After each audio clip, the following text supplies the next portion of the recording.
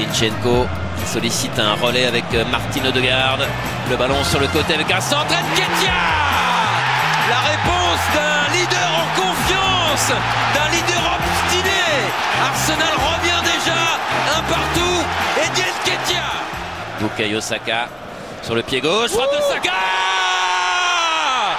Bukayo Saka qui attise le feu de l'Emirates. 2-1 pour Arsenal.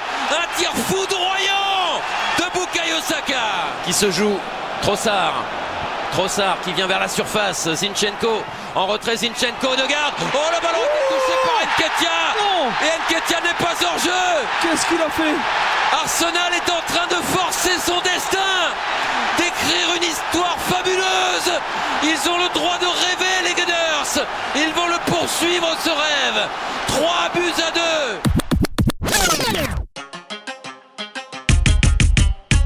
Saka.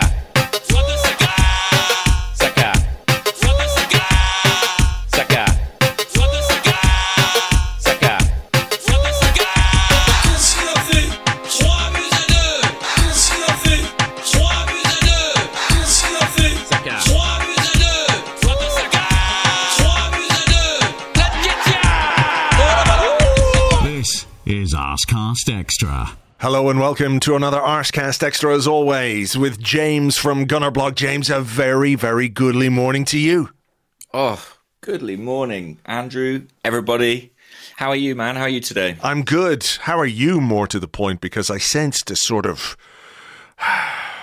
manic energy. Is that right? I don't quite know. I watched your On the Whistle video and I don't think I've ever seen you quite as invested. Is that the right word? I don't know if that is the right word, but like just sort of like, oh, I want this so much. Oh, because man. The thing is, I guess people don't see me during games, but I'm like that in a lot of games. Like inside the stadium, as rational and calm as I can come across, during that 90 minutes, I'm feeling every kick of the ball. Yeah. And yesterday was no different. I was going through the ringer, particularly in that last 20 minutes or so. But what a explosion of relief came with that winning goal and then the subsequent VAR decision and then full time. I mean, what an amazing day it was at the Emirates Stadium. And I'm sure it felt, just as good for everyone watching it at home. Oh, yeah. I mean, it was good. I scared the dogs at one point. I scared my wife watched that video of me in the ground and said she's never seen me that passionate about anything. So I don't know what damage I've done to my sort of domestic situation. Yeah. I loved yesterday. I loved everything about it. And, a last minute winner in a game of that magnitude against that opponent in the context of this season. As Mikel Arteta said himself, it really doesn't get much better than that. No. It's a 3-2 win in a season when you're going for the title. I'll take that every single time. Echoes of David Platt. Shades of 98, perhaps. Yeah. I don't quite know if that's where we are. But yeah, like you, I don't know. I felt a sort of weird, strange calm in the last 10 minutes.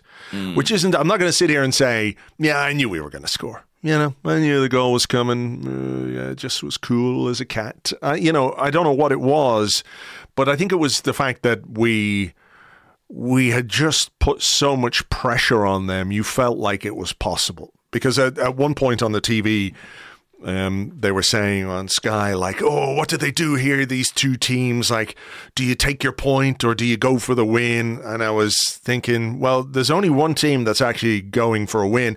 And actually, there's only one team capable of going for the win in this game. And that was us, United. United signalled their intentions, didn't they, when they brought Fred on, I think. I think so, but I mean, that was after they had let Bukayo Saka terrorise Luke Shaw and Christian Eriksen for about 70 minutes or whatever it was. I mean, one of the themes of this season has been teams doubling up on Saka. We saw when Newcastle did it, right?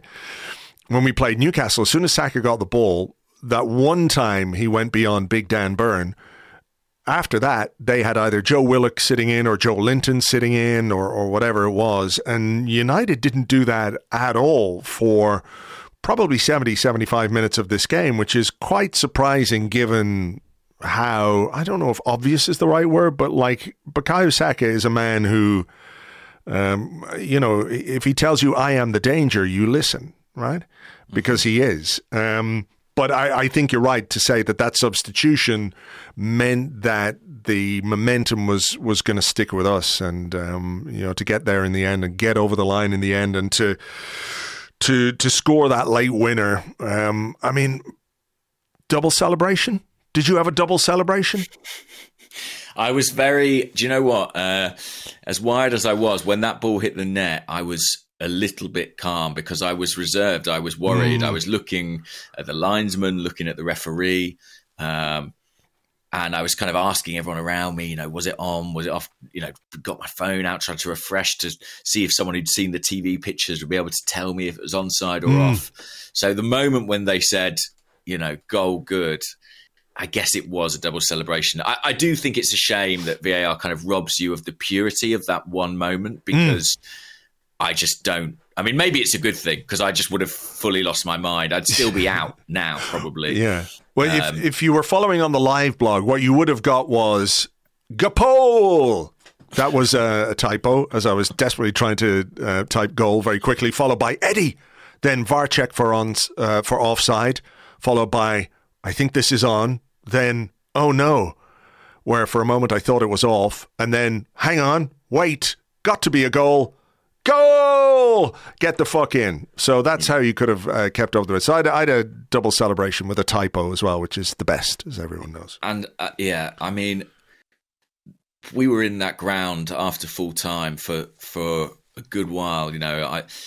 As you will have maybe seen, I spent the stoppage time period basically at pitch side, just like desperate for the whistle to come, and everyone stayed in the ground. The team sort of did a lap of the pitch, and the atmosphere start to finish was incredible yesterday. I think I have to start by talking about that because even before the game, on the concourses, there were pints going up into the air, and that's the wrong place for a pint, folks. The pint should go down into your gullet. It turns out that some go in the gullet and some go into the gullet maybe via the ceiling because, there were drinks being tossed in the air, chanting, singing. It was raucous and rowdy, and a ball hadn't been kicked. And whenever you come into the Emirates and it's like that, and it has been like that several times this season, you're in for a treat. And when the game kicked off, I mean, the noise throughout the game was extraordinary, and we'll go through the game in detail, but when we went behind, the kind of rallying cry from the crowd, and then the explosion of sound when we got the equalising goal, when Bukayo Saka thrashed in that brilliant shot, that honestly there was I can't describe it. It was like a wall of sound. It was like you could feel it, and it was spine-tingling stuff. I mean, I hope it came across on TV because, it was an epic experience, and the stadium has just completely come to life. And it's not overnight. It's built really, I think, since the start of last season, maybe even since the end of COVID. But the Emirates Stadium, I think, has never been like this. We've had this question a bit, actually, and so I'll just throw it at you from Scott, who's at Scotty, I think it's 818. No, it could be S18. Scotty S18. I have to find my glasses so I can read that. But anyway, he said at the final whistle, stadium atmosphere was electric as it was all match.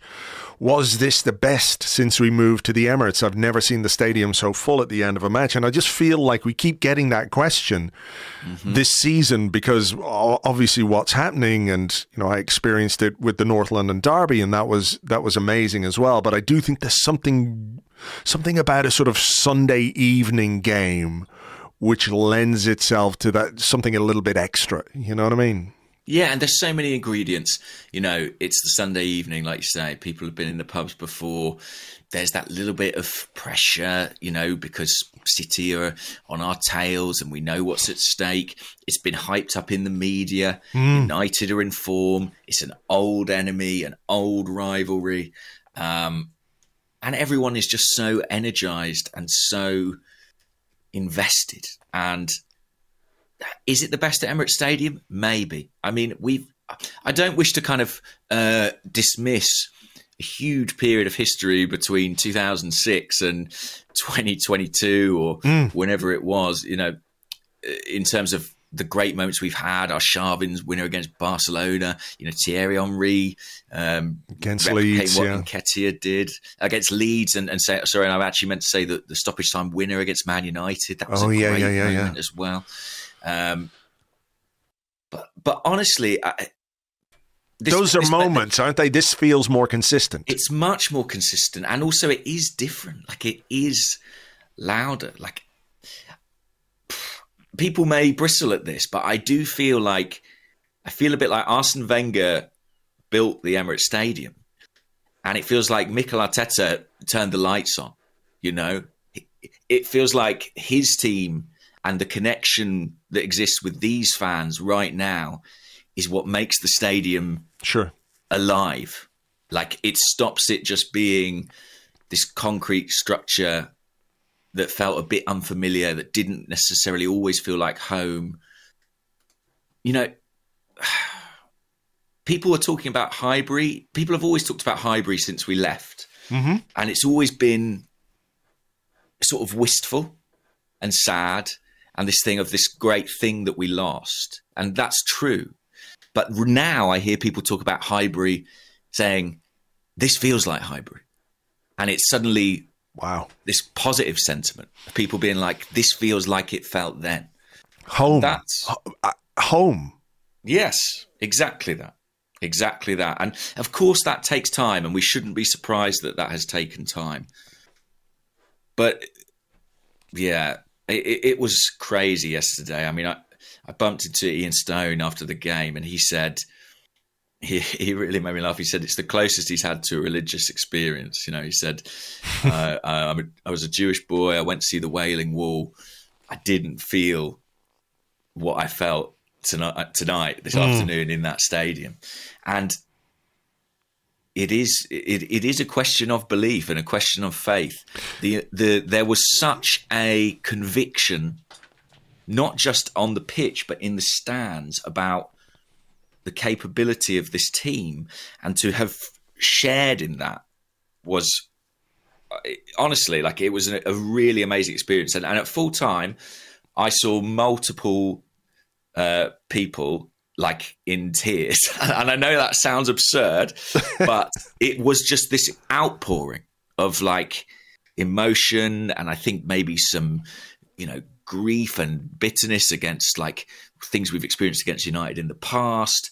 But people were in bits. Like, it was, I had strangers like grabbing me and just screaming in my face. It was electric. The question that we had that you read out described it as electric. It was that, and you felt it absolutely coursing through you. Perfect. It was amazing. And you know, the Arsenal fans who were lucky enough to be there are there in part representing all the others that weren't. And I know from, you know, messages people have sent me and comments that I've had that I think everyone felt some of that. You know, I think everyone knew the significance of this win and this moment. You mentioned the word conviction, which I think is really quite interesting, because, you know, there is a context to all of this that everybody's aware of, obviously. But, you know, this is the halfway point of the season. This is the best start Arsenal have ever had to a league campaign, 50 points after 19 games. The pressure that Manchester City applied when they beat Wolves, as we expected them to do, but, you know, it left them just 2 points behind, albeit we had 2 games in hand at the start of the game yesterday. But one of the things that this side hasn't done a great deal this season is go behind. And what we haven't done is go behind in a big game, to the best of my recollection anyway. Apart from obviously the Manchester United game, the one that we lost, right? But beyond that, the North London derbies that we've played, we've gone ahead quickly in quite a lot of the games that we've played. And I think there was a sharpness to the way that we came out of the blocks yesterday. I think we started pretty well. We put a lot of pressure on Manchester United, but then they went ahead. And I'm not saying it was sort of against the run of play, because I think it was relatively even in those opening 15, 20, 25 minutes.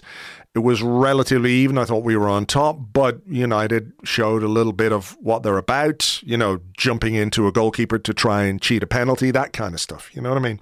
But yeah, they did. But they went ahead, and they went ahead through a really, really good goal. And I know that whenever you concede, you can pick the bones out of it, right? You can do a big inquest and say, well, he should have done better here and he should have done better there and that shouldn't have happened, or whatever it might have been. I think there's some of that might be true.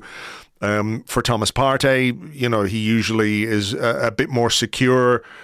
But what Rashford did then, the little chop between Partey's legs, the way he took it on and fizzed home that shot. I mean, sometimes you just have to hold your hands up and say, the opposition have scored a really good goal. And I think that was a really good goal from a good player in a great run of form. The response then from Arsenal was quite something. I don't know how much of the replays or the post-game stuff you've been able to watch, but as much as possibly can is the answer. So you can see on the TV cameras after the goal goes in, and you might have witnessed this live in person and seen it from a better angle or whatever, but you can see Martin Odegaard sort of gesturing to the crowd, you know what I mean? That there's no sense of like, oh, fuck, here we go again. As there would have been in previous seasons or with previous teams. You're like, oh, we're going to be, okay, fuck.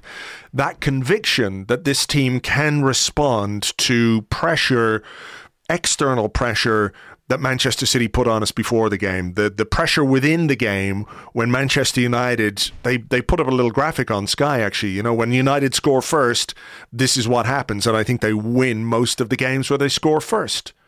So you have to respond to all of that, but I think there is a belief within the team. There's a belief in the stands, obviously. There's a belief, within the Arsenal fan base itself that this is a team that is capable of responding to setbacks and difficult moments and things which don't quite go your way within games. There have been numerous examples of that this season. I think that, as much as anything, is what is fueling that sense, that sort of that electricity that you talk about within the stadium, that we know they can do it. Yeah, I think that's absolutely right. And I'm trying to think back now to what game was it at the start of very start of Leicester, the season? When Leicester, Saliba scored the own goal, and then Saliba own goal, and Arsenal just dealt with that superbly. And then even Boxing Day against West Ham, we fell behind. And the crowd, once again, just sort of revved up and we fought back. And I did actually take note of Martin Odegaard in the middle of the pitch, geeing up the fans, geeing up his teammates. And it is that question of belief, and it was absolutely there. I thought that... in some ways, this match, it made me think of a boxing match. Arsenal, in the first 2 minutes, were really scintillating out the blocks. They were so quick, and it was like a boxer looking for an early knockout.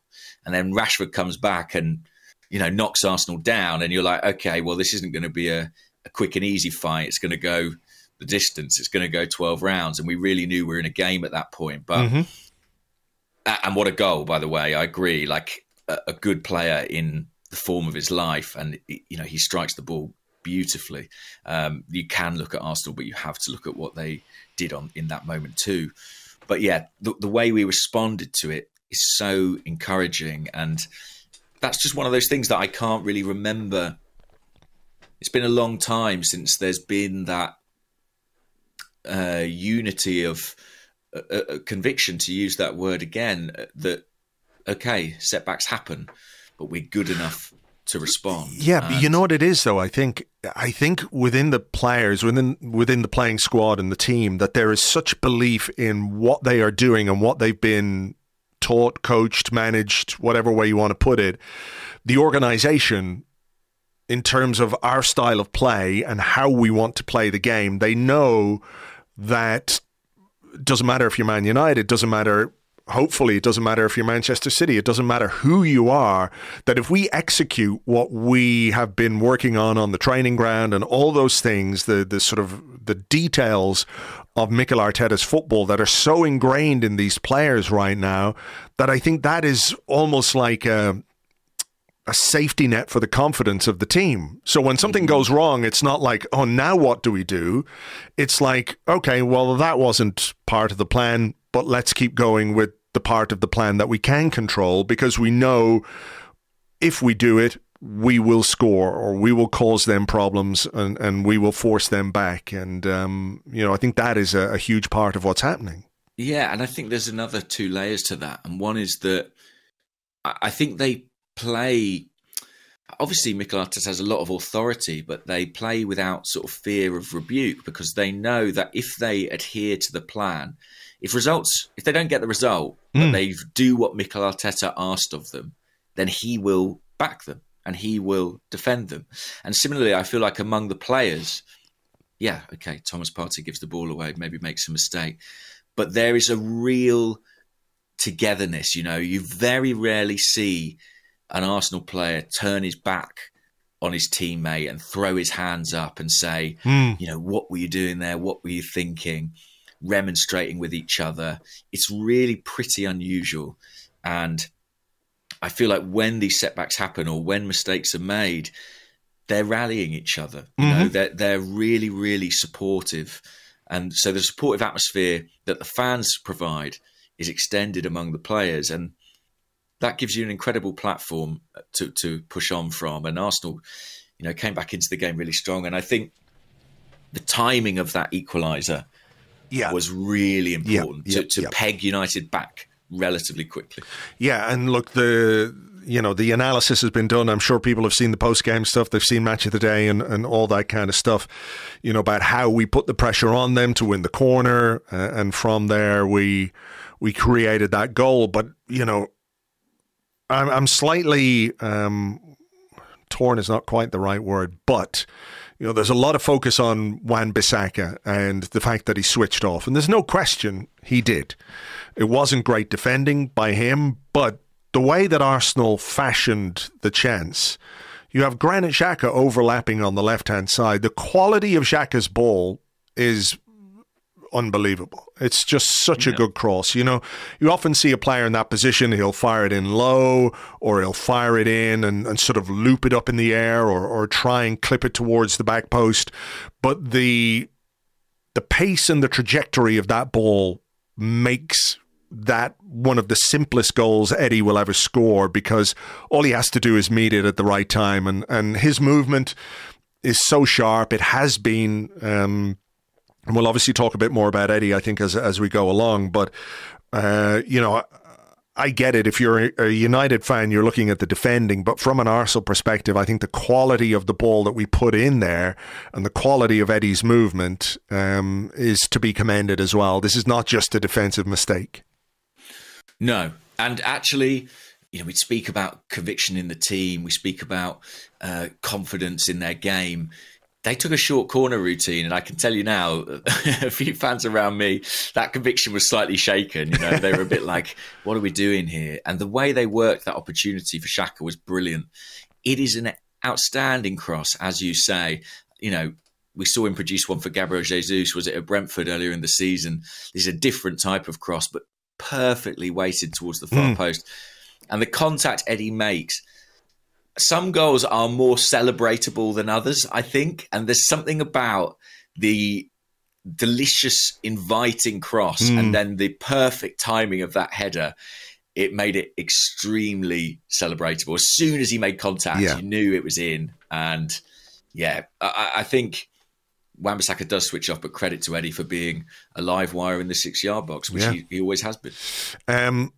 I think in general, the first half, I mean, it was so fast-paced. I don't know how it came across in the ground, but it looked frenetic on TV, and in a controlled way. I don't just mean people were running around helter-skelter. I think there was such pace and intensity to the game. It felt pretty even at half-time, and I know that when you look back and you look at the stats, and in the end, Arsenal's XG is something like 3.2 to Manchester United's 0.36, which does tell its own story. You know, I think it was 26 shots to 6. So, you know, I've got to say, you know, and I don't know if this was your impression, but this is pure subjectivity, and from my vantage point, it didn't feel as one-sided as that in the moment. No. Inside the stadium. I don't know. I don't know. I think that's true. Certainly, the first half felt very even. I think as the second half went on, I think the last half hour really tipped the scales, and I think really partly it's the adrenaline and the anxiety, and every United attack feels scary in some way, you know, because you know what's at stake. Maybe that distorts it a little bit, but because I think the first half was much more even. Yeah. And United, I thought, settled pretty well and threatened occasionally, but the second half from Arsenal was really strong, and I think you've got to give Mikel Arteta credit because he did something slightly out of character and made a change at half time that I thought, you know, probably contributed towards the positive result. I think that's true. You know, Ben White has been, I think, unbelievable this season for Arsenal. I think he's been so consistent. He had an off day yesterday, picked up a yellow card as well. I mean, if you told me that he was unwell, I would believe that pretty quickly. He didn't look his normal self, did he, at all in that first half? No, and he picked up a booking, and I do think maybe, you know, that I'm sure would have been a big factor in the change as well. But when you've got 5 subs, you know, and you've got a player as good as Tomiyasu. Well, that's it.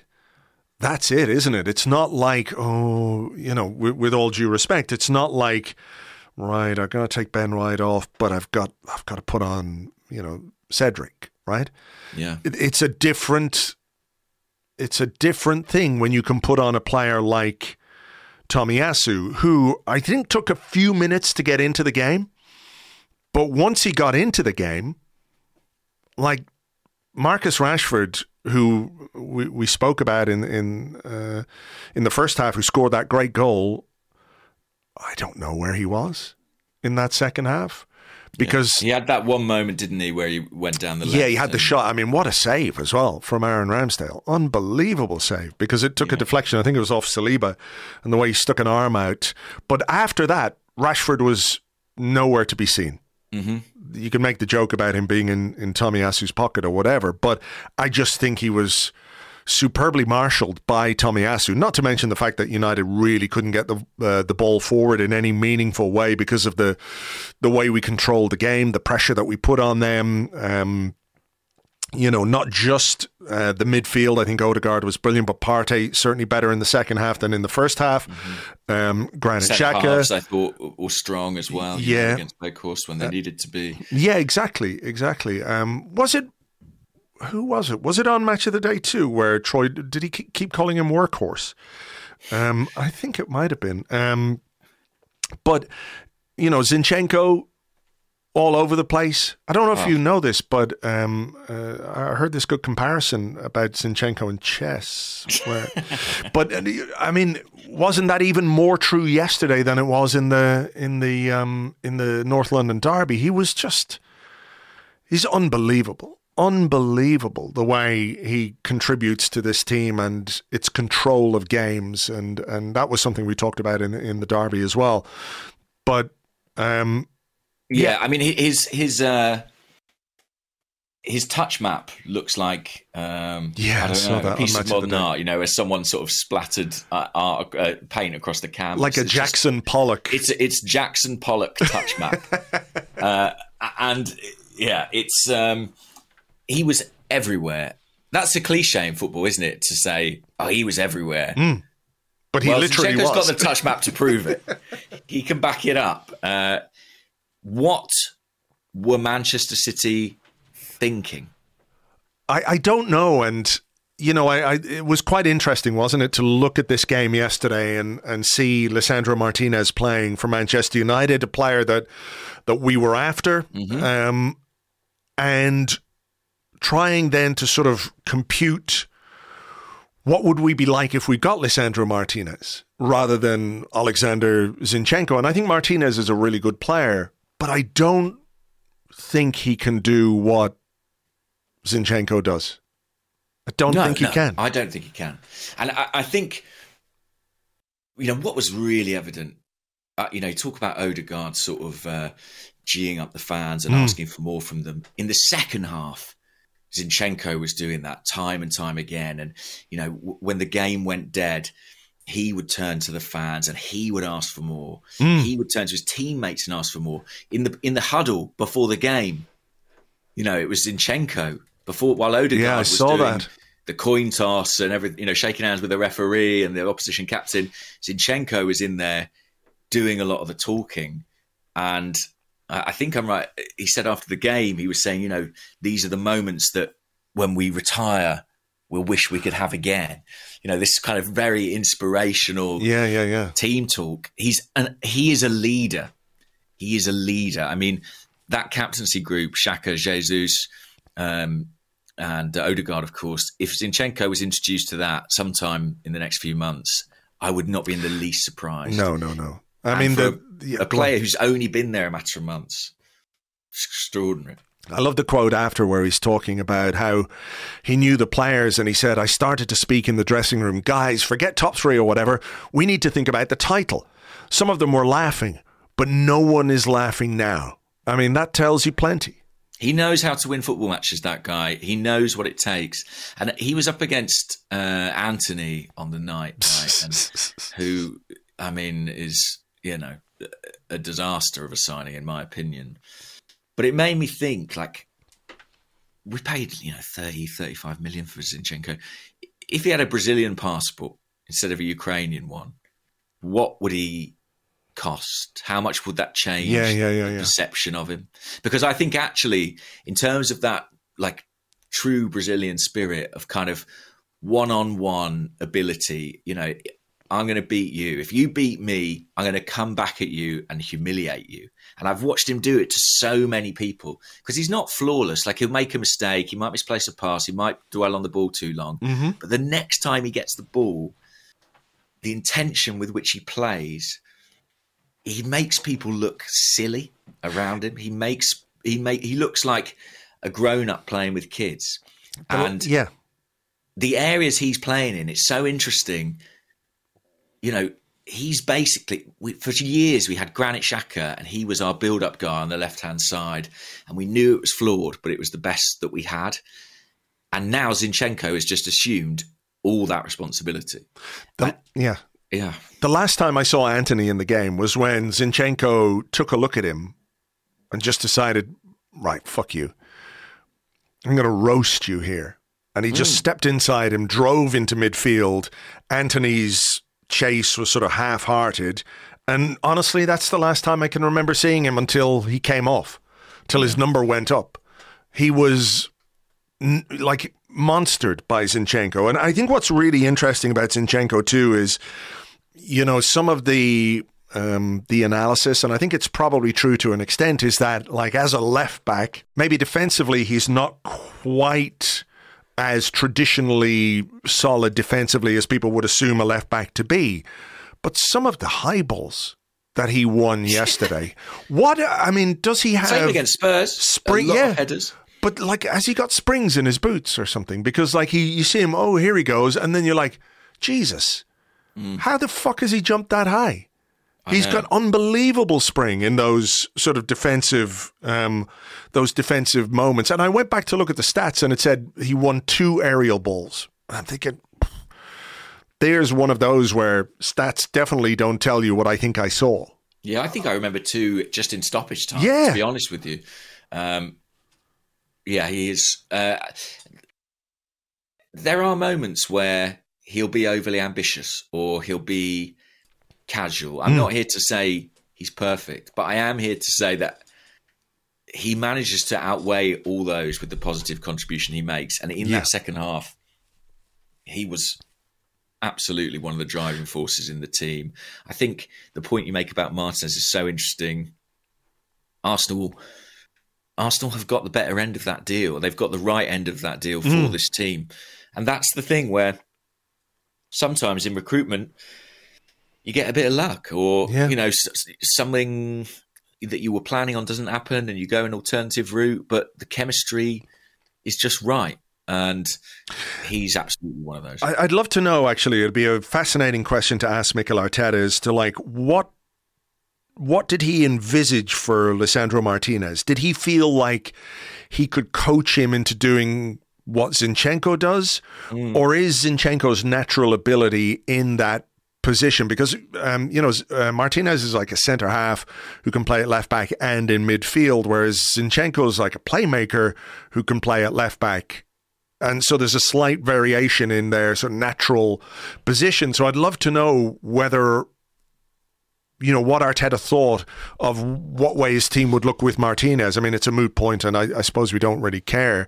But it would be fascinating to know at some stage. I think from what I was told at the time, the plan was to use him, as one of these kind of narrow fullbacks. But I imagine that would have been a bit more like Tomiyasu plays on the opposite flank. I don't think he envisaged Lisandro Martinez turning up on the right wing as Arsenal look for a winner. I mean, Zinchenko, I think he's pretty unique in that respect in terms of how he plays, and it's been a huge win for this Arsenal team to have him. And I just look over at Manchester City and think, thanks. And what must they think? Is it completely unprecedented for a team to sell two players to a club who end up rivaling them for the title the following season? I can't think of any example comparable. So he was amazing yesterday, as were many of the players. Right, before we get to the winner, let's talk Bukayo Saka again. We did mention him earlier and the sort of impact he had, but that goal, for all the analysis you want to make, and I know Eric Ten Hag afterwards was not happy with the way they defended it, but I can't remember who wrote this. Could have been on the Arseblog forum, or was it somewhere in the Discord? And I apologize to whoever wrote this morning, who I can't remember, and all credit to them for this comparison. But he put Saka in the same kind of bracket as Arjen Robben.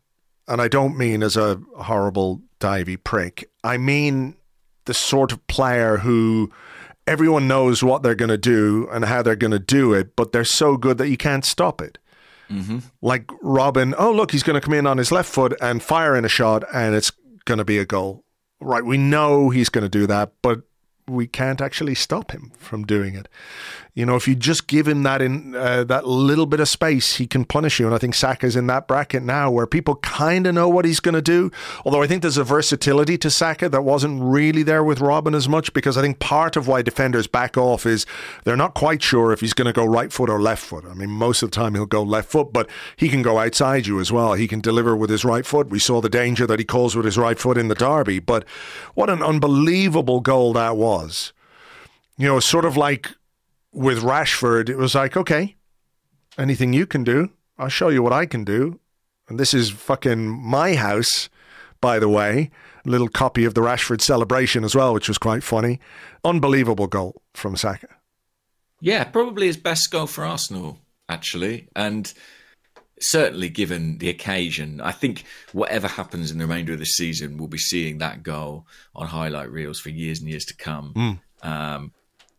In some ways, it was a goal that deserved to be the winning goal. I might have been, had things turned out slightly differently, but where I was sat was kind of directly in line with the shot. So it was flying directly towards me.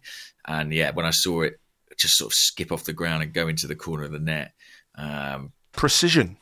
It was real precision, and it was bedlam in the stands. I mean, I'm going to say this of Saka, and please, this is not a criticism, but he can do that even more often, I think. I think he's got it well within his potential to score those kinds of spectacular goals. He can strike the ball really cleanly.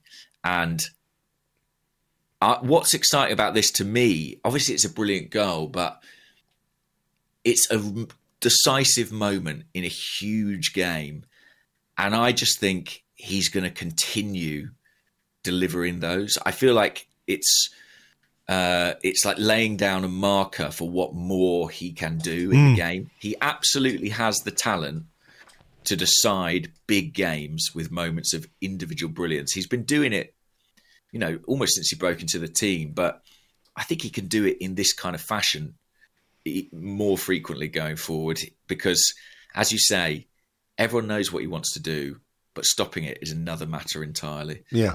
It was a great goal. And I think obviously, United came back and got the equaliser fairly quickly, but on another day would have absolutely fitted settling this tie. It was a sensational strike. Yeah, it really was. We have to discuss their equaliser, I guess.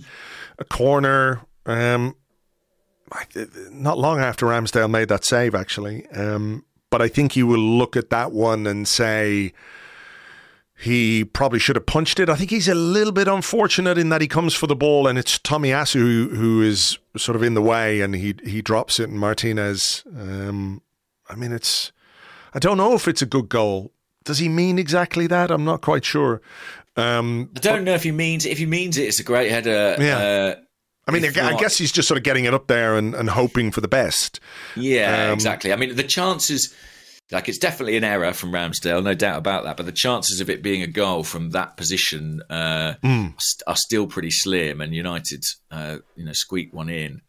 I do think it's interesting that it's Tomiyasu. I mean, we've played so many games with the same back four, and you do wonder if it's Ben White in that position. Is the communication a bit better? Because really, Ramsdale's come for it. It's a communication error between them. One of them needs to take it and the other one not, and they end up getting each other's way. Tries to catch it, doesn't, and then Martinez scores. But that was my feeling, is at 2-2, I would have taken a draw before the game. I thought we could win the game, but I would have accepted a draw because United are a decent team and it's certainly an improving team. And in good form as well. And in really good form. But when you look at the goals, especially the first 4 goals in the game, Arsenal, Rashford's goal was brilliant, but it did come from an error on our side. Whereas we really, I felt like we had to sort of work. We had to conjure our goals, whereas I feel like we sort of played our part in theirs. I'm not going to say we gifted it to them, but that's so interesting because the analysis that they were doing on Sky afterwards, and the analysis that they did on Match of the Day was like, well, look at how Manchester United made mistakes in these areas, and that's why Ten Hag was so angry. But I think there's something to that. But I think as well, these weren't necessarily unforced errors, if you like. These were a consequence of, I don't even think they were big errors. They were just things that maybe United could have done a little bit better.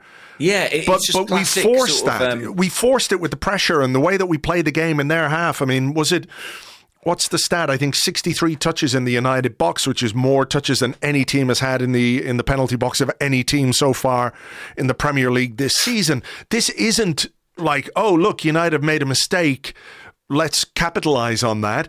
We put them under pressure. They didn't deal with things as well as they should, but we still had plenty to do. I think that takes away from the quality of what we did yesterday and how we scored those goals to just say, well, United made mistakes and they should have done better. Yeah. Teams crumble I and wonder crack. if that came from the likes of Gary Neville and Roy Keane. That feels like a United analysis. And obviously we're sat here doing our Arsenal analysis. Yeah. But it feels like a United analysis to say, oh, look at Wan-Bissaka, or, should have closed Saka down. Yeah, it's true to an extent, but it doesn't give sufficient credit to what we did to score those goals. And their goals, credit to Martinez, credit to Rashford, but their goals came from a misplaced pass and a drop catch. Yeah. And I think we did more to sort of create our goals than they did theirs. And that's why I think a draw would have felt a little bit underwhelming. And to be clear, I made this point in my video after the game, but the Partey pass that is cut out for the first goal is a similar pass he's attempting to what releases, I think it's Saka in the derby, and we go up the other end and score. It's a ambitious pass round the corner, but a forward-thinking, proactive pass. And similarly with Ramsdale, he gets in a muddle with Tomiyasu and drops it. But he's a forward-thinking, proactive goalkeeper who wants to come and get involved. I mean, De Gea made a good save from Nketiah in this game, but I thought with his feet, really struggled. I don't think he was convincing in any way. And what I'm getting at there is that to say you can criticise the action from these players, but I don't think you can criticise the intention. And that's a really nice thing as an Arsenal fan, because for so long we were looking at teams and thinking, was that a bit of a conservative pass? Did that player abandon his marking there? Sure. Did he pull out of that challenge? The mistakes we made in this game came with the best of intentions, and that speaks to the way in which this team play and explains why they've been quite so successful this season. I do agree with that, but I also am aware that part of it is you just trying to cover your arse after saying last week that Ramsdale doesn't make any mistakes. Obviously, that's also quite a big factor in this. But no, I think you're right. And you could hear the way the Arsenal fans were getting on De Gea as soon as he had the ball at his feet. There was like a woo, just trying to put a bit of pressure on him because everyone could recognise the flaw that was there in his game. So look, we mentioned already the fact that in the second half, Arsenal's pressure was fairly relentless. There was only one team that looked like it was going to be able to score the winning goal. Yeah, and I think the fact United played in midweek probably a factor in that as well. Yes, agree. We had a bit more energy about us. But it was not dissimilar to the last 20 minutes or so of the Newcastle game, was it? Where we played most of the game in their half and we were looking for a goal to win the game. The difference this time, of course, is that A, we got the goal, but B, we brought on a substitute to give us something a little bit different, something a little bit extra. Leandro Trossard coming on to make his debut and involved in some good moments. I mean, before we talk about the goals specifically, I just think I looked at him when he came on and technically he's just absolutely the right fit, isn't he? Just what he can do on the ball, the security that he gives you when he picks it up in midfield. There were a couple of moments where he turned away from a couple of defenders and made a pass. Nothing that you're going to make a T-shirt about, but it's exactly the way Mikel Arteta wants his teams to play, and he's just got that technical level to do that. He does. He looks very technically sound, very secure. I think as well, the freshness, yes, but I think it gave the crowd a lift and a little impetus to just make that bit more noise and help, increase the pressure on United. A nice pass, I thought, in the build-up to the goal. That sort of Alex Hleb, Sami Nasri slide in the fullback. He had a tidy debut, but I do think it's just the change of impetus that gave us that push. As you say, it was similar to Newcastle, and the difference this time was that we had a change to make. And we had Emile Smith Rowe as well, who I think we can assume, probably isn't ready in the same way that they deem Trossard ready, as someone who's played a lot of Premier League football this season. Yeah. But that was a moment in the game, him coming on. And yeah, the last 20 minutes, I make my notes on my phone throughout the game if I see a particular thing. And the last thing I wrote was 64 minutes, Eddie just wide. And then after that, I've just written in caps, I give up, because I was so invested in the game at that point. I was like, I need to not write anything down. I'm just going to live this moment to moment. And fortunately, that decision paid off with with the glorious finale. Yeah, and Eddie did have a chance before that. I think you mentioned it. De Gea made a good save, close range save. It was kind of straight at him, but it was one of those as a striker, you've got to get yourself in the right area, get it on target, and another day that could have squeezed under the goalkeeper or something else. So I saw people say Eddie should score there, and I'm like, well, it happens very quick. He's on the spin. Yeah, I think sometimes you strike that ball slightly differently, and it, as you say, squirms into the corner. Or you don't have a chance to sort of pick your spot. You've just got to turn and make sure you get it on target. And actually, it's one of those where perhaps if you miss kick it, you've got a better chance of scoring. Yeah, in a funny way. Yeah. But I think, as you say, he was in that place at that time. That is the mark of a great goal scorer, and that is what was key to us ultimately winning the game. We probably have a few questions about Eddie and stuff in the second half, because I think his contribution and his performance merits a little bit more discussion. And we sort of talked about the atmosphere and the way things went at the end. So, I mean, is there anything else that you want to bring up before we get into the questions? I mean, the significance of the win is obvious because, the Man City game beforehand and the fact they cut the lead. You're reminded quite quickly, aren't you, of how 8 points can look actually quite precarious pretty quickly, depending on how fixtures fall or one result or whatever it might be. And there's still a long way to go in this season. But the fact that we were able to dig this win out, to dig this 3 points out, it's the sort of result that you look back on maybe at the end of a title-winning season. And I'm not getting ahead of myself here by any means. I'm not taking anything for granted or saying this is what's going to happen. But this felt like, on top of what happened last week at White Hart Lane, a really significant week for Arsenal Football Club in this season, because there are moments, there are periods in the season, in the fixture list, where you look and you go, oof,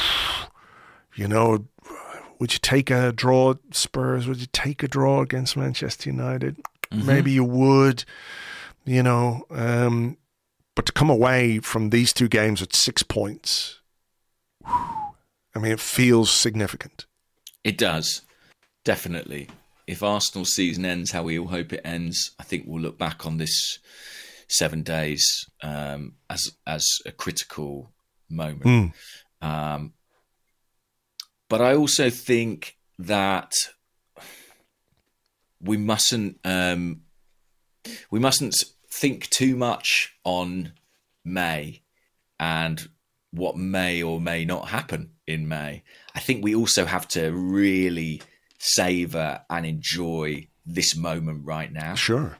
And what Arsenal have done by reaching 50 points in 19 games at the halfway mark of the season.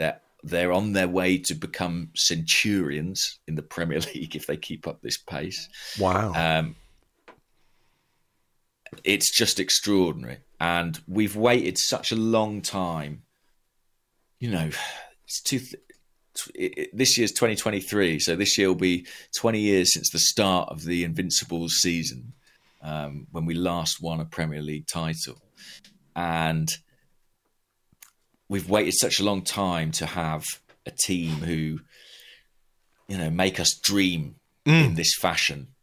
So I understand completely the talk about the title. And I think we should believe, because I think these players believe and the manager believes, and why not buy into that? Why not be part of that journey? But I think we have to also reflect on that, what Arteta said in the documentary, that the journey is as much part of it as anything else. And this is a great, great, great, great milestone along that journey. And I think the fact that it was United as well, and they were the only team to have beaten us this season. Yes, that was significant too.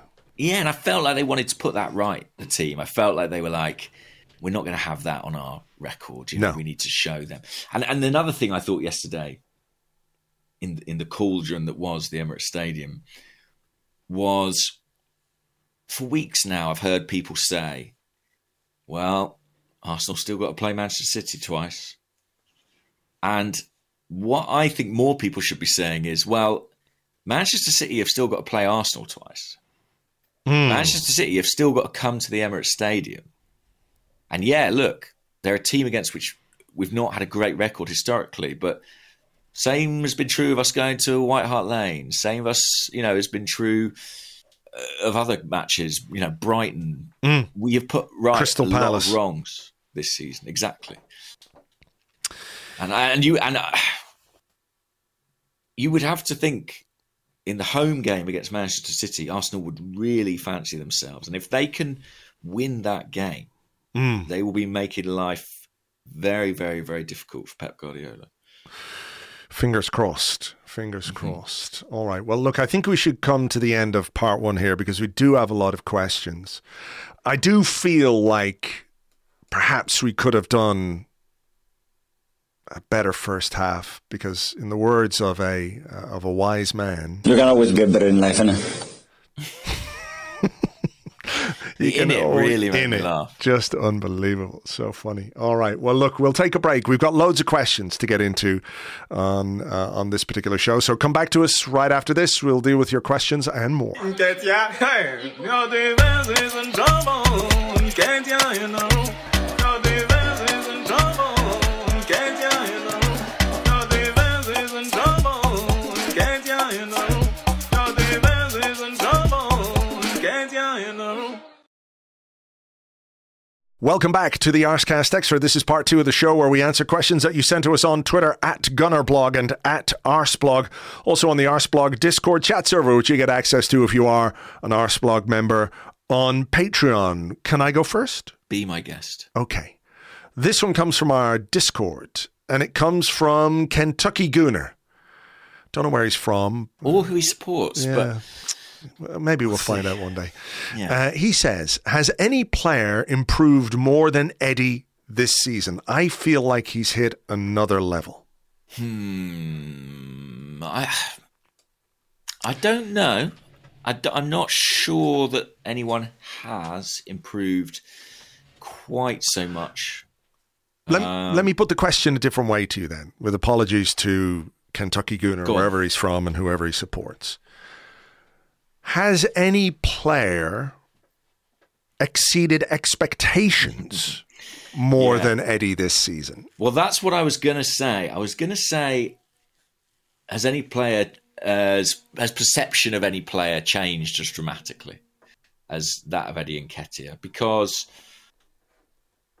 I think that Eddie, in fairness to him, over the last couple of years has... I mean, the run he had at the end of last season, for example, was very strong and very impressive. But I think as a fan base, we can, and listen, there are exceptions, of course, but I think as a collective, if we're generalizing, speaking in general terms, we were all very worried when Gabriel Jesus got injured. Yes. And I think justifiably so. And there was a lot of talk about the disparity, the gap between Jesus and Nketiah. And I think you just have to say that he's done superbly well. I mean, he has stepped up to the mark. He's performed in big games. I mean, this run of fixtures has included Newcastle, Spurs, United. He didn't get goals in the first two, but he produced really good team performances. 2 goals against Man U. If we had signed a player during the World Cup to come in and replace Jesus, and they had performed anything like Nketiah is performing right now, we would be hailing it as the signing of the century. We'd be saying we've pulled off a masterstroke. And yeah, I think he has been brilliant. That's all I can say. He's been brilliant, and he deserves all the credit that he's getting right now because his attitude has been exemplary. He's waited for his chance and he's seized it with both hands. Yeah. I mean, he's always backed himself. He's always backed his own ability. And I understand, and I'm sure many people do, why there was some doubt about that. You know what I mean? The player talking himself up. Okay. but you've got to deliver. You've got to put your money where your mouth is. And he did that podcast last season. Was it the what's the name of the podcast? I want to give them a shout out again. The Beautiful Game, was it? Eddie Nketiah podcast. Let's have a look. The Beautiful Game. Yeah. Beautiful Game. And it was a really good interview by the boys with Eddie. And he was like, well, if you give me a few starts, hand me some starts, and I don't score, well, fair enough. Your criticisms are valid, but I need those starts to score. And then he got this run in the team at the end of last season, and lo and behold, he scored. And that brought about a new contract, and there were eyebrows raised over that new contract. Again, I understand why. A player like Eddie, who's come through the academy, who looked, at various points like he was going to go somewhere else. And there were moments where he could have gone somewhere else. And he gets this contract, which again, I don't want to focus too much on the wage, but people look at wages and say that's how you judge the value of a player and everything else. And this season he's had to sit it out for basically most of the season until Gabriel Jesus got injured. He's playing a bit part role, playing some Europa League games, playing the EFL Cup game, whatever it was, but he's been sidelined in Premier League terms for most of the season. But I think, again, he's backed himself. Mikel Arteta, the consistency with which he's spoken about Arteta, you have to commend him for that. It isn't just a case that he is publicly bigging up a player to talk him up ahead of a game when he needs him. When you look back on what he said, he clearly meant it. What he thought of Eddie, what he thought of his ability, what he thought of his ability to deliver at this level for this club, and not a club that's scratching around in mid-table now, a club that's going for the Premier League title. And I think what Eddie has done since he came into the team has been really, really impressive. He scored goals. Like you say, he scored these two in this big game when we needed our striker to deliver. He was there. He scored the goals. But I think every game, I think that yesterday was by far his best performance ever for Arsenal. By far. And he has been good. He was good in the derby. He was good against Newcastle. His all-round game, week by week, is improving. The way he puts himself about. He ran Martinez and he ran Varane yesterday. Two very, very good players. And he ran them around the Emirates. And got stuck in and won tackles and won free kicks and held the ball up well. Like, I loved that bit late in the game where the ball came to him down the left-hand side. And I think 12 months ago, maybe 18 months ago, Eddie Nketiah is looking to make an impact and would go for goal in that scenario because he's desperate to make an impact and desperate to contribute to the team. He'd already made his contribution and he knew the best thing to do was just take the ball into the corner and just not waste time. But you know what I mean? Make it difficult for United to get that out of there. So there's a sort of an improvement in his decision-making right throughout his game. I think it's absolutely brilliant what he's doing. And look, I had my doubts, as I'm sure many people listening to this had doubts about Eddie and had doubts about his ability to do what we want a centre forward to do in this Arsenal team. And if I had a humble pie in front of me right now, I would eat the whole lot of it. Fucking chapeau, Eddie Nketiah.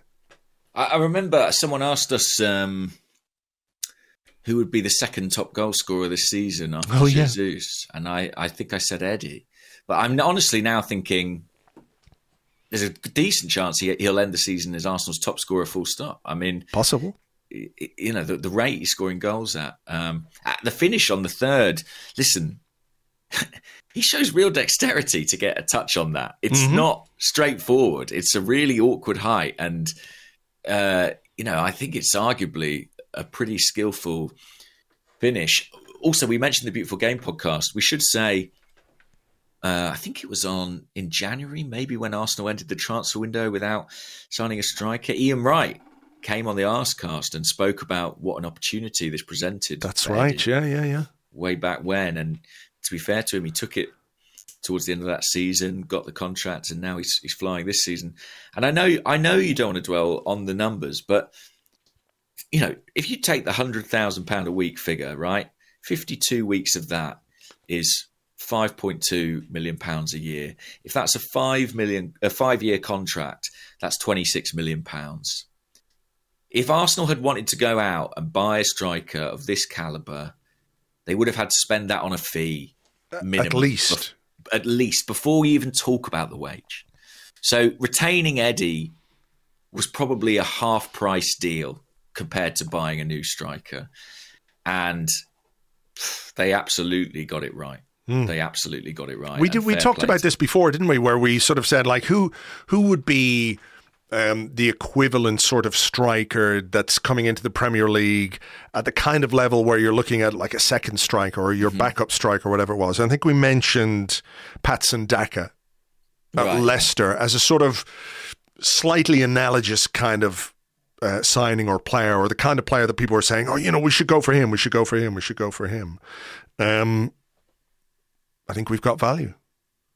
And also, separate to all that, on a purely kind of emotional side, as Mikel Arteta said in his press conference yesterday, Eddie has an Arsenal heart. And yesterday we beat Manchester United with 3 goals scored by players who graduated from the Hale End Academy. That is part of the identity of the club. And I'm very grateful that it is. Yeah, fair play. I think it's your question. Okay. I've got lots of questions. Can I just ask you another one on this? Because we did have like a ton of questions like this one from Gautam Bhatia on the Discord. Has Eddie become undroppable? Will Arteta have to figure out how Nketiah and Jesus can play together rather than benching one for the other? And it's like, I know this is sort of, and I'm not being critical of anyone, football is like that. There's a sort of short-termism to the way we view things. When things are going well, it's like, well, how can it be any different? And things can change, obviously. But, that question of like what happens when Jesus is fit again is quite an interesting one, isn't it? Because Eddie's going to make it a bit difficult. I don't think it's... I think, when Jesus is properly fit and they get him back in and they ease him back in, I think, he will be the starter again. But it is a consideration, isn't it? Definitely. And he's thrown the gauntlet down to Jesus, particularly in terms of the rate at which he's putting the ball in the back of the net. I suppose the question is, does everything else Jesus give you offset that? And I think we easily forget quite how brilliant Gabriel Jesus was as well in that first half of the season, and what an integral part of the team. Mm-hmm. But, this is a squad that requires depth, and he's going to require more depth moving forward. And you need more than one striker. That's just a fact, You need more than one striker. And Arsenal, it looks like I've got 2. What I would say is that, and I almost hesitate to say this out loud, but Eddie's place in the squad right now is so critical. Like, if we can't afford to lose Eddie at this point in time, So, like, we need to do what we can to, make sure this guy physically is protected, because he has really stepped up to the plate to replace Gabriel Jesus. Mm-hmm. And if we were to not have Eddie, it would leave another gulf in our team and in our goal scoring options at this point in time. Because we had a question from Mini Shadow 5 about Eddie, which just said, "What is Eddie's ceiling? Kid is out of this world." Do you have an answer to that? Like, how good can he be? Well, he's already better than I thought he was going to be, better than I expected. Mm-hmm. So who knows? I don't quite know where his ceiling is. He has obviously worked extremely hard, though. He's worked really hard to get the opportunities at this club and to take the opportunities as and when they're presented to him. So I don't know. I can't predict the future, but if he is changing people's expectations and altering their sort of what they think he's capable of, if he can do this, surely he can do more. But like I said, I I don't really know how to answer that, other than, I hope he just keeps improving and keeps scoring goals. There's no question that in the penalty box, he just fucking sniffs out chances. And there's something, not every player can do that. Not every striker can do that. And I think, it was often leveled as a slight criticism of it, wasn't it? Of him, rather, that this, he's a penalty box player. Yeah, there was a kind of ongoing joke of the combined total distance of the goals he'd scored for Arsenal being about 10 feet or something like that. But I mean, how many, without wanting to give anyone flashbacks or anything like that, how many goals did Ruud van Nistelrooy score from outside the box? Fucking none. None, yeah. So there's a natural striker's ability that, I'm sure you can coach into people or you can improve in people, but there's no question Eddie's got that. So I suppose it really depends on how often he plays, how much football he plays, and how far he can push towards a first team place. But look, so far so good. Yeah, I think you're right. It's instinct for Eddie, and you can do as much coaching as you like, but he's always had that knack. And in a team that create as many chances as we do, that's particularly valuable. I'm sure if you go and put Eddie in Southampton's team, he's probably not going to look as good or score as many goals. Yeah, but he's kind of ideal in some respects for where we are, because we do get the ball in the box, we do play those dangerous cutbacks, and he's just someone who's going to feed on that all day long. So I'm thrilled for him. I liked this question from Zlatko Markovic. How long do you think David De Gea will be out after that horror tackle from Eddie yesterday? I was just going to take a similar one from James Griver. Is that James Griver? He said, I was up all night worried about David De Gea's shoulder. The poor man could have died. That was very funny. Nothing I did more say, satisfying than seeing a goalkeeper who feigns injury. Absolutely. I did say it on the live blog as well. I said, literally on the live blog, De Gea now rolling around on the floor like a shithead. What a fucking idiot. I hope he lets one in the last second as punishment. And that was in the 87th minute on the live blog. So that's my assist for Eddie Nketiah there. What about this? This is we had a lot of variations on this kind of question. Josh Moss on Twitter, who's at Mossman800, said, how would you approach Friday's game, the FA Cup tie, of course, at the Etihad? Is it a chance to beat City and create further belief? Or would you treat it separately and play players that need minutes and rest some for the Premier League games? It's a good question. Let me just quickly look at the fixture list. So we've got a big old break in the Premier League now. But that's it. Yeah, I mean, we don't play for a fortnight really until Everton away, Saturday lunchtime on the 4th of Feb. So we've got Friday the 27th. We're playing the FA Cup, and then Saturday the 4th. Yeah. So it's like well over a full week to recover. I mean, I think he will go strong. I think he'll go strong. I think you might see Vieira, you might see Trossard start. Maybe Matt Turner. You might see Matt Turner. You might see, Tomiyasu start again. Tomiyasu and Tierney maybe start at fullback. Maybe. Depends if El Neni is fit, if Partey starts, you know what I mean? But I think he'll go stronger than people might like. And I think that is going to be true of however many cup games we have left this season. Really, because we had questions again, we had questions like people asking, the Chief, interested to hear your thoughts on the Europa League. The Europa League has always been a means to securing Champions League football, but with top four, looking good, and Arsenal our favourites for the Premier League, does that make the Europa League redundant?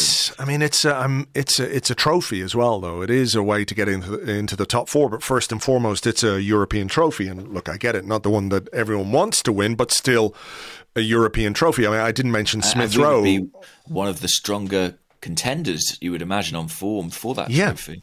So I think the reality of what we're going to do in the rest of this season is see strong teams with some rotation, because I think we are stronger than than we might have been a few weeks ago because we've got Trossard, we've got Smith Rowe back. And, we could still make another signing or two before the end of the window. So I think there will be some rotation. But I also think that people are going to say, we should... Like, you can't go to Man City and rotate 10 players. You just can't.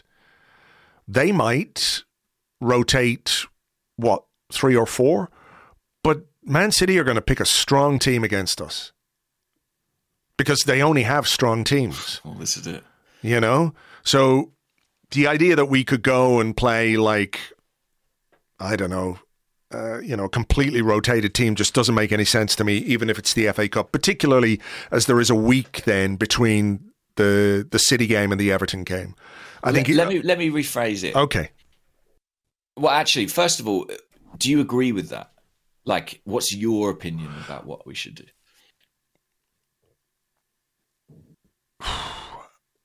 Because as you know, I was very happy for everyone to share the FA Cup after the third round. Even though some people pointed out that would mean Tottenham's having a share in it too. Yeah, that's true. Yeah. What do I think we should do? I think we should try and win as many games as possible. I do think there is something to the manager's desire to create a winning mentality at the football club, regardless of the competition, regardless of how meaningful or otherwise people think certain competitions are. I think you've got to try and win games. Like if it's a game against Northampton Town, like rotate the bollocks out of it because that's possible. When it's a game against Manchester City, I don't know that you can. I think you have to obviously try and give some players minutes because you're going to need them in the Premier League. Like players like Vieira, like Smith Rowe, like Tierney, like Tomiyasu, they're going to need some minutes, Trossard, etc. They're going to need minutes because when they're called upon in the Premier League, you don't want them coming in cold. Mm-hmm. So you've got to find the balance between that and a competitive team. But where is the fear? What is the fear about playing a strong team against Manchester City? Is it injuries? I guess. Is it also psychology? Maybe. Yeah, that so. Thing of like, if we play our best team and we get beat heavily, what does that do? Yeah, but do you remember Arsene Wenger? Like, what game was it? Was it the Carling Cup final or was it a semi-final in the FA Cup or something? And he didn't play Andrei Arshavin, maybe. I think it was an FA Cup semi-final. And he said, I wanted these young players to believe that they could go win the game. Yeah. I don't know what game it was. But it was against Chelsea at Wembley. So I get the psychology of it, but also play a team that can win a game, rather than hang them out to dry. And I'm not saying that's what Arteta's going to do, but I think he will make some changes, but I don't think it will be quite as changed as people might like. Mm. It's going to be interesting, that's for sure. Yeah, and what happens in the Europa League will depend on the draw as well. Depends who we get. If we get a relative minnow, if that makes sense, then you can rotate a bit more. But I mean, I think it's just going to go game by game where he's assessing the players, assessing who's available, assessing the caliber of the opposition and thinking about the best way to win the game with the players that he can. Yeah, and if it was up to me, probably I would more on the side of forget the cup competitions. I'm really like... but it's not up to me. And also that would be slightly counter to the culture that Mikel Arteta has installed that has got us to this point. Yeah, and I think that question or that sort of outlook is often framed in the would you give up the cup competitions if it meant that Arsenal were guaranteed to win the league? Well, yeah, of course. But you can't make that guarantee. Nobody can make that guarantee. So I don't know that you can approach it in that way. I understand. Let me ask you this one. Okay. Jakob Sloma Damsholt, who's at Damsholt on Twitter, said, "Is it time to acknowledge that the Cronkies have done a great job since the hiring of Arteta?" The Cronkies done a great job. It's a very interesting question, I think. It is. It is. And as you know, like I have a much more tolerant position on the ownership than did maybe than many fans. Obviously, there was that slightly horrendous sort of almost breaking point with the Super League. Mm-hmm. I almost think it's a better question. No offense to the question, because it is a good question, but like I almost think it's more relevant in some ways to say since that, because clearly that was a huge misstep, which I think will have broken some people's relationship with the owners irrevocably. It's hard to say because it's really hard to delineate responsibility. What I would say is that in broad terms, the people running the club, and if you want to include Josh and maybe to a lesser extent Stan in that, then I think that's absolutely fine, have done a very good job in terms of re-engaging the fans and reigniting the team. I think that's kind of unquestionable, and it's not been done purely on coaching. There has also been massive investment, which has been facilitated by the owners. The mechanics of which, are still a little vague in terms of, we've had loans from KSE, and I know like the AST, a concern for them is what are the repayment terms on that, and that's all a bit in the dark. I'm led to believe they're very favourable to the club, and to be honest, that would make sense that they are, but I can't say that definitively. Yeah, I think what I would say is in a league where I look at a lot of the owners and feel like, oh, I'm glad they're not our owner. I've come to a place of relative comfort with the Kroenkes at the helm. If that makes any sense. It does. It does. I mean, look, there have been criticisms, and fully justified criticisms, which have been made by others, and certainly I have as well.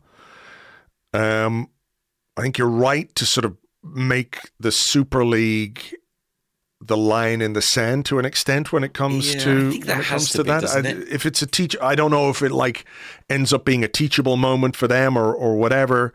Like you said, it was a big mistake. I think you said misstep. But they got that one wrong, as did the owners of a lot of other clubs as well. Let's not forget.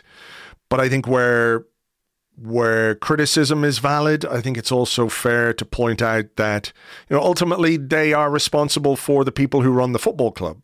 If those people are running it better, it's because they've been given the resources and they've been given the responsibility, the leeway, if that's the right way of putting it, to do it. And they're doing a good job right now. So the thing about it is nobody cares who owns a football club when you're winning, really. But of course, they have invested. They have provided funds to rebuild this squad, and that team is now top of the table, in big part because of the way Mikel Arteta has assembled it, and Edu has helped assemble it, and the coaching he does and everything else. What he's doing with these players is absolutely first class. But the resources had to be there to bring those players in the first place. So the financial backing that they have provided, however they have provided it, has helped the team get to where they are. So I do think they deserve some credit when things are going well. If they're getting criticised when things are not going particularly well, then they deserve some credit when things are going well. Certainly when things were going less well, people would say, well, ultimately the responsibility lies with the owners. Yeah. And so, to be fair, you have to say the same the other way. I think that really Arsenal is run by it's a group really of quite sort of dynamic young guys, and they've done extraordinarily well. Like, I think keeping that intact You know, everyone talks about the potential sacking of Mikel Arteta, which was never really on the table, but sort of, you know, they had really had to stick by him in that difficult winter of 2020. And obviously it was really important to retain him. But I think really it was about keeping that group who had a shared, unified vision for where the club could go. And you would include Edu in that, you would include Vinay, and I think by extension you would probably include Josh. And I think... you know, they have played a big part in leading this revival. So, yeah, I think, right, this is a time when everyone at Arsenal is kind of getting their flowers. And I don't know if Kroenkes will be sort of first on anyone's list, but I think the question raises a good and fair point. Yeah. And I think you only need to look further down the table to see what's happening on Merseyside, to see how it can go wrong with an owner that potentially could have been in charge at Arsenal. Yeah, so, well, that is, you know, a real sliding doors moment, isn't it? Yeah. If you look at Everton, and obviously that'll be our next game in the Premier League, slightly fearful they'll appoint a new manager by then and get their house in order. Hopefully not. But yes, that is kind of a real scary thought, what might have been there. Yeah. What next? I've got one from T-Dog. He said, how do you reflect on Smith Rowe not getting on as a sub? Yeah, I just think that speaks to a lack of fitness. And as much, you know, when I think about the game on Friday, and, you know, do we rest players? I think one of the big questions is, like, who needs those minutes? And I would say he needs some minutes in that game. Yeah. Because when else can we give them to him? Unless we start dropping him down to play with the 23s or whatever, which I don't think they'll be that keen on, or will help him that much get to the level that we require. 21s, I should have said around the 23s. I think he needs some time on the pitch. Yeah. Hopefully the cup provides that. What do you think? I agree with that. I think it is about minutes more than anything, and who on the bench yesterday was better capable of getting into the rhythm of a very fast-paced game when we were really, really, really pushing. And I think Trossard, you know, is more match fit than Smith Rowe, and I think that's all it is. So he will get his minutes. I think he will start against Man City. Maybe on the left-hand side, it just means you've got Martinelli to come on if you want, if it doesn't go as well for Smith Rowe as you would like, but getting those minutes into him is really important. I thought this was quite an interesting one. It's not really a question, but I just wanted to make an observation. Ringo Casey on the Discord talked about discipline. 4 players that couldn't get yellow cards against Spurs or United, 4 players that didn't get yellow cards. So many admirable parts of this team. I went back to have a look because I know Gabriel Jesus was one of those players. Yeah. William Saliba was one of them. William Saliba's last yellow card, can you remember when it was? Was it Boxing Day? No. William Saliba's 4th yellow card of the season, at which point one more would have handed him a suspension, was on the 16th of October against Leeds, which is really quite something for a centre-half to go, 9, 10 games nearly, without picking up another booking, because Saka's was against Brighton on the 31st of December. Right. That was his 4th. And so that's only 3 games. Saliba's gone 9 or 10.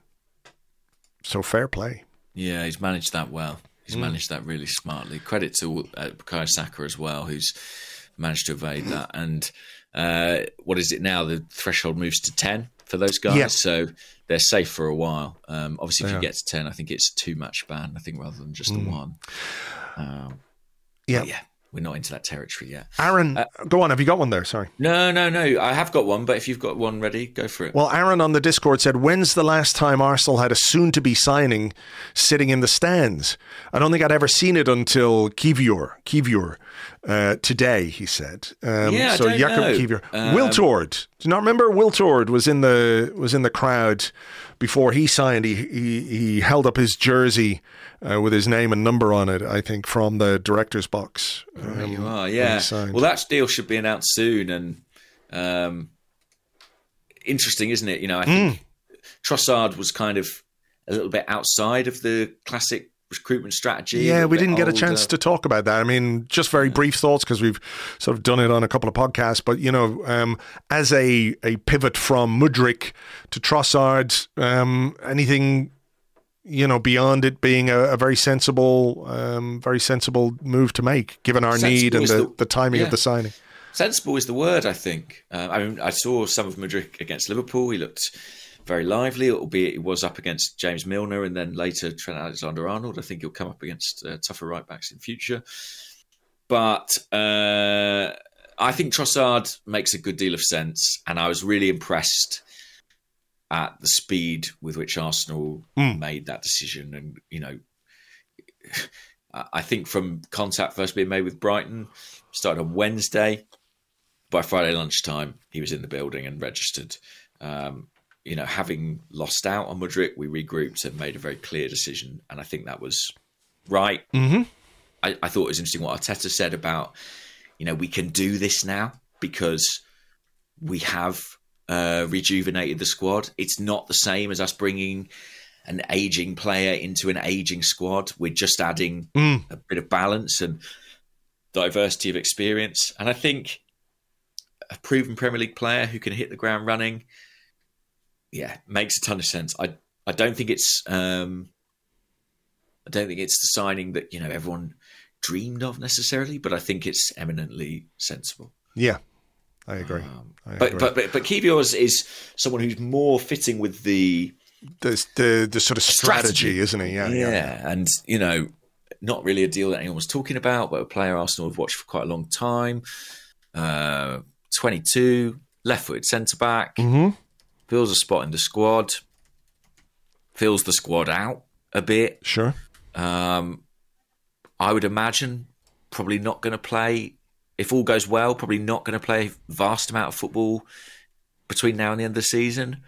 But I think getting him in January could be pretty helpful because next season, with any luck, we'll be fighting on 4 fronts, one of which will be the Champions League, and we'll need more numbers. Yeah. Left-footed centre-half who's versatile, can play in midfield a bit, can play at left-back a bit, sounds very familiar.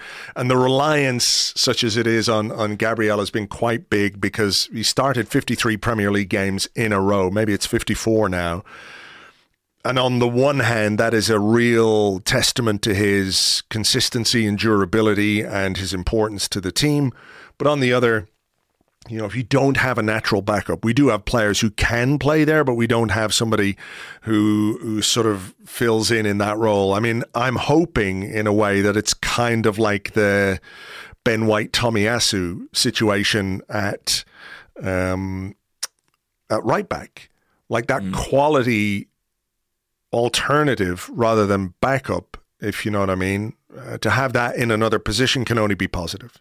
Yeah, absolutely. And it's, I don't know if you saw this morning, but there's reports. One of my colleagues at the Athletic has reported that it's down to Arsenal and Dortmund now for Fresneda, the Valladolid right back. That would be a loan back to Valladolid until the end of the season. He's only 18, but it's encouraging, I think, to know how much work goes on in the background. We were all so fixated on Mudryk and talking about that, and then bang, the Kivior signing comes out of nowhere. And as good as the reporting around Arsenal is, there's a lot of work going on that we don't know about. And similarly, the Declan Rice story comes out, and that's something that Arsenal have been talking about and planning for quite some time.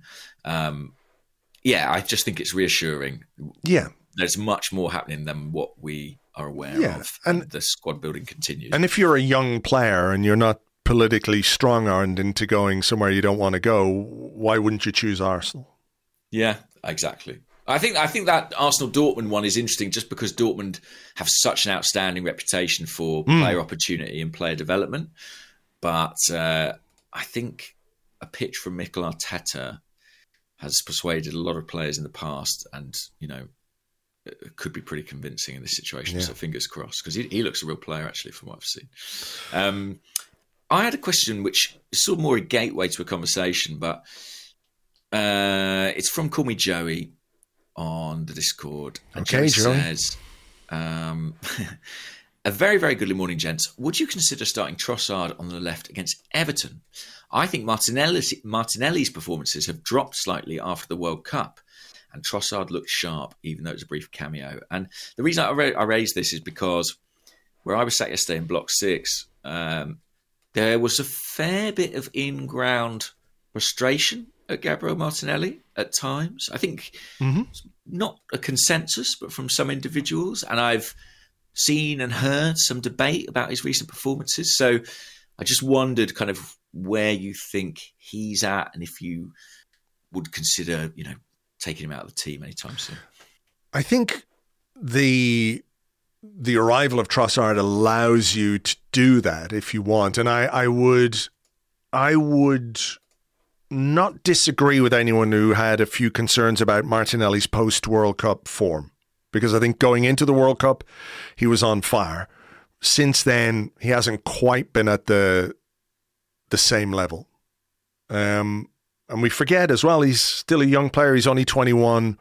Form is going to fluctuate. He's going to have games and maybe periods in a season where it doesn't go well for him.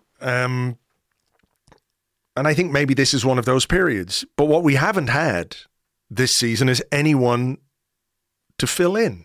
We haven't had anyone to fall back on. We haven't had any real competition for him. Smith Rowe has been injured the whole season, and Trossard has only just arrived.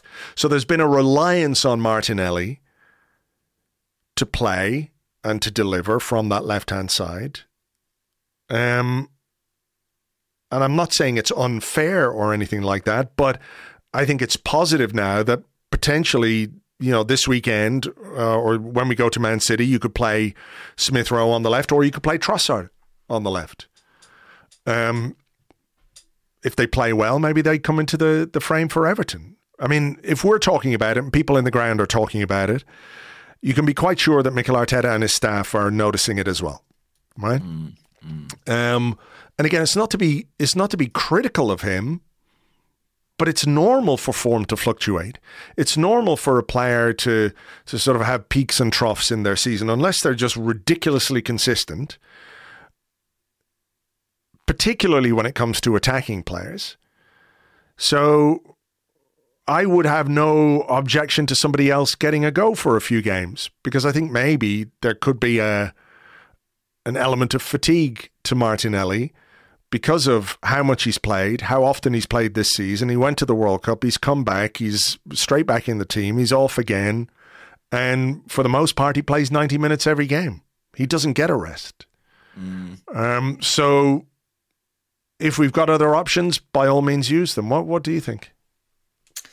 I think maybe fatigue could be a factor. He's a player who, I don't want to say relies on explosiveness, but it's a big part of his arsenal.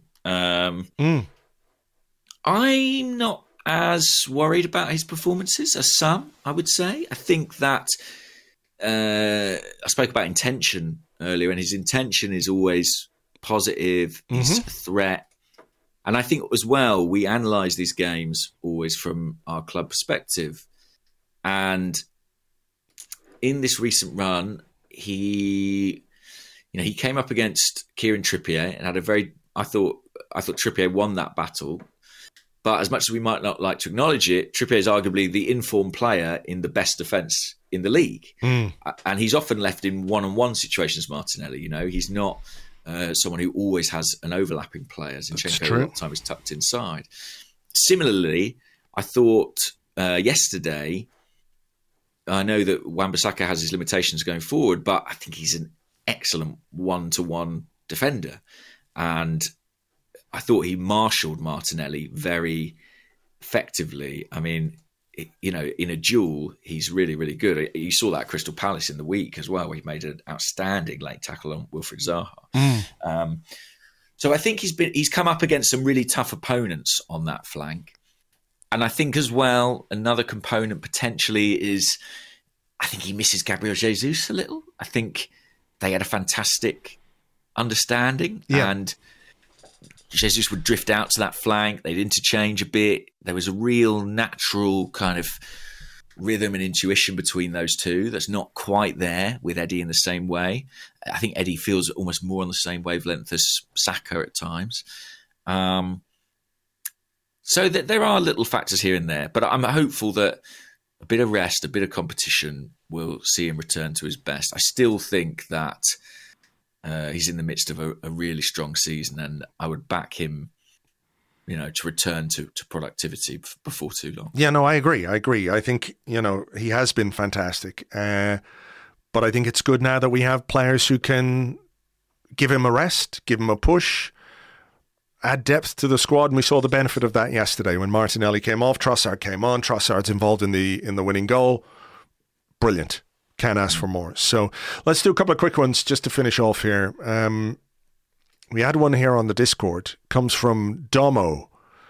He said, "Oi, I saw James at the pub after the game and I asked him if he was optimistic about our title chance. I said I was optimistic, which he said was the right word to describe how he was feeling. So I'm desperate to know in the cold light of day whether he thinks we'll win the league or not. I'd also like to know how his taco home was and whether he asked to play his own music, and if so, what the song choice was. Thanks for the hug, big boy, XXX. And not taco, he's since corrected that to Uber.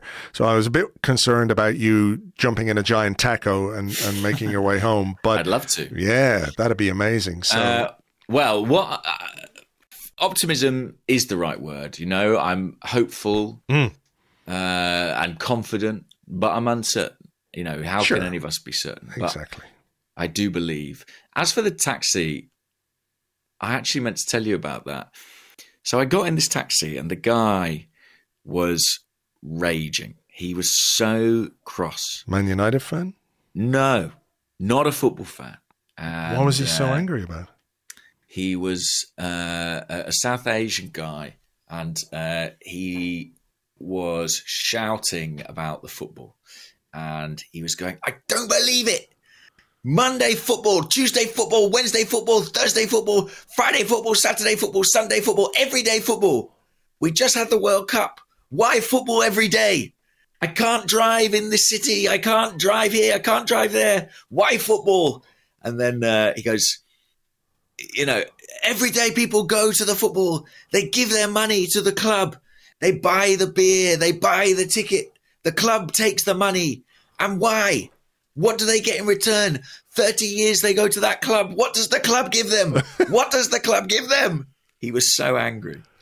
Did you have any answers for him, or did you just decide silence is the best? No, I just said to him, well, you're right. In some respects, it is a kind of crazy labour to commit yourself to a football club and pump money in and buy tickets and give up your time.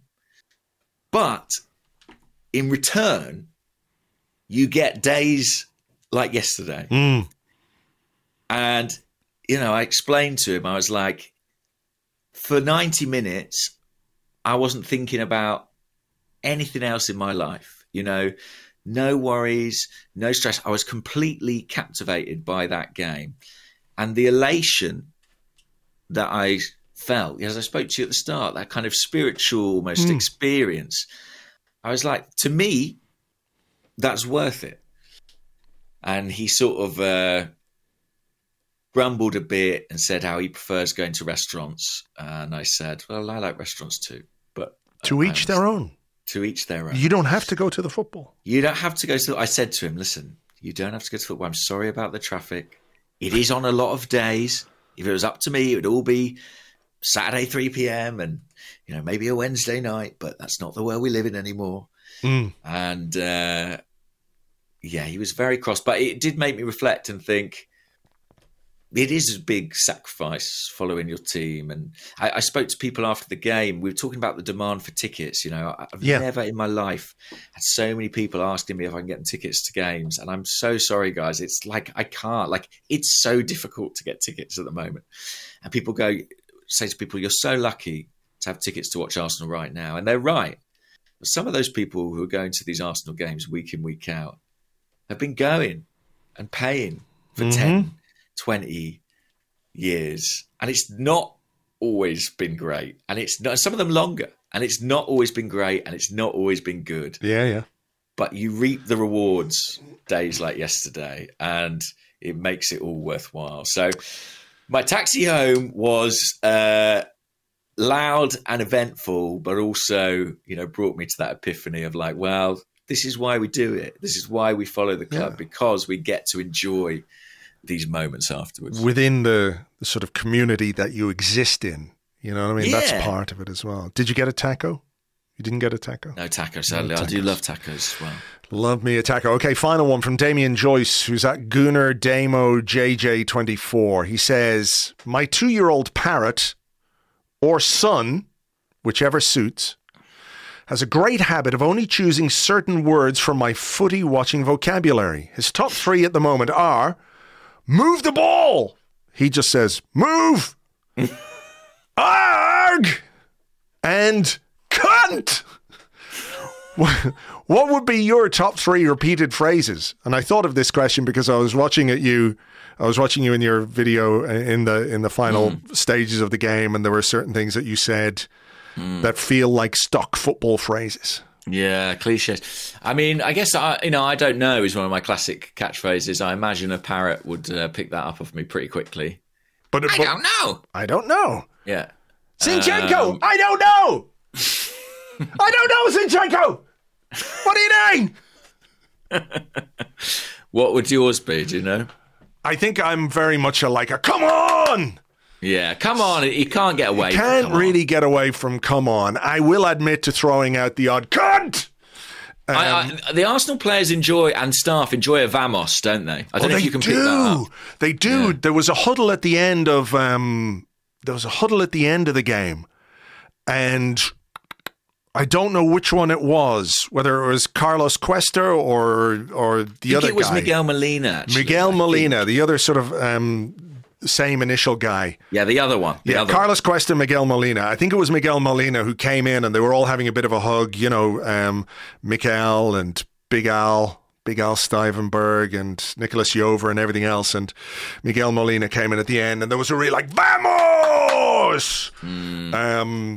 Which was, a stock phrase when I played football in Spain. Yeah, well, I think Mikel gives it a big vamos after goals sometimes. You certainly did in North London derby. Yeah. I even noticed some of the English players do it as well, though. Was it Smith Rowe in the video? Saka as well. I've seen with the vamos. They all love a good vamos. Yeah, it's Luther vamos. They love a vamos. So yeah, if Mikel Arteta had a parrot. The other day I was in a cafe where I live in Muswell Hill, like a little cafe, having I don't know what I was having, a baked potato and a coffee or something. A baked potato and a parrot coffee on his shoulder. Hang on. Big parrot. Right. A baked potato and a coffee. I can't remember, Andrew. Maybe it was an omelette and a coffee. Right, it was an omelette. Fair enough. It was an omelette. All right, is that acceptable? Yeah, that's fine. That's fine. But there was a bloke in there with a parrot sitting on his shoulder. I don't think I'd like that. He was chatting away to the owner. The parrot or the guy? No, the owner. The owner of the parrot was chatting to the owner of the calf. Right. And he just had a parrot sat on his shoulder the whole time. And I was just 2 tables away. This parrot was sort of looking at me. No. Eyeing my omelette. No.